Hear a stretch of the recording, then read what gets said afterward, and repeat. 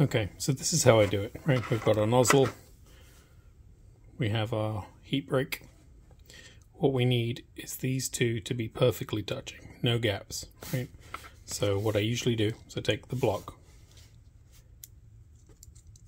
I screw this in right till the threads end. You see how there's a portion here that's threaded and a portion that's not. So I screw it into about there. Then I take this, screw that in, and you notice how when they are hand tightened, one, nothing's wobbling, but we've got a gap between the nozzle and the block and the heat break and the block. And you notice how basically all of the threads are nice and neat and tightened up. Now, this is a brand new nozzle that I pulled out of the bag. Like, I can't easily pull this out. I have to twist the heat break out to be able to remove the nozzle. This shouldn't be floppy when you put it together for the first time. Right, so that's tight, and now that one's good to go. Now, what I now do is I thread this down so that it's up against this. Then we slide this into the extruder body as far up as it'll go, tighten the screw up here, then screw this all the way back up, because we don't want the heat sink touching the heater block, because that's how we get heat creep.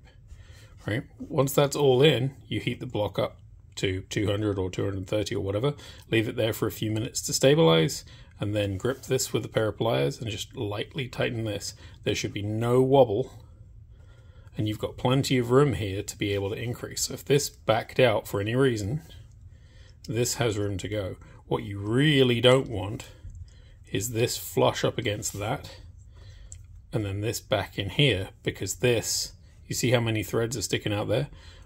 This isn't making good contact and you have nowhere to go. This can't be tightened, and you can't, this is smooth, so there's nowhere to grip this. So best way, like I said, is to, and again, if we look at this, there's a threaded portion and then there's not a threaded portion. So we put that in there like that, hand tighten it, and away we go.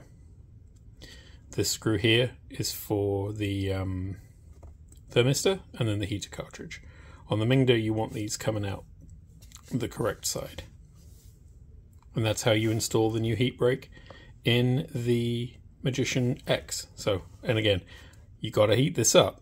Once it's back installed, hold this with a pair of pliers, let it get to temperature, hold it with a pair of pliers, and then lightly tighten this. You can snap this. This is aluminium, this is brass, and this is supposedly titanium alloy. So you want to make sure that this is hot, grip this with a pair of pliers, and then just lightly tighten this with a tool. You don't want to go nuts, and it shouldn't move much. Once it's done, there should be no movement in this, and that's how you ensure you get a nice, clean, solid mount. Enjoy.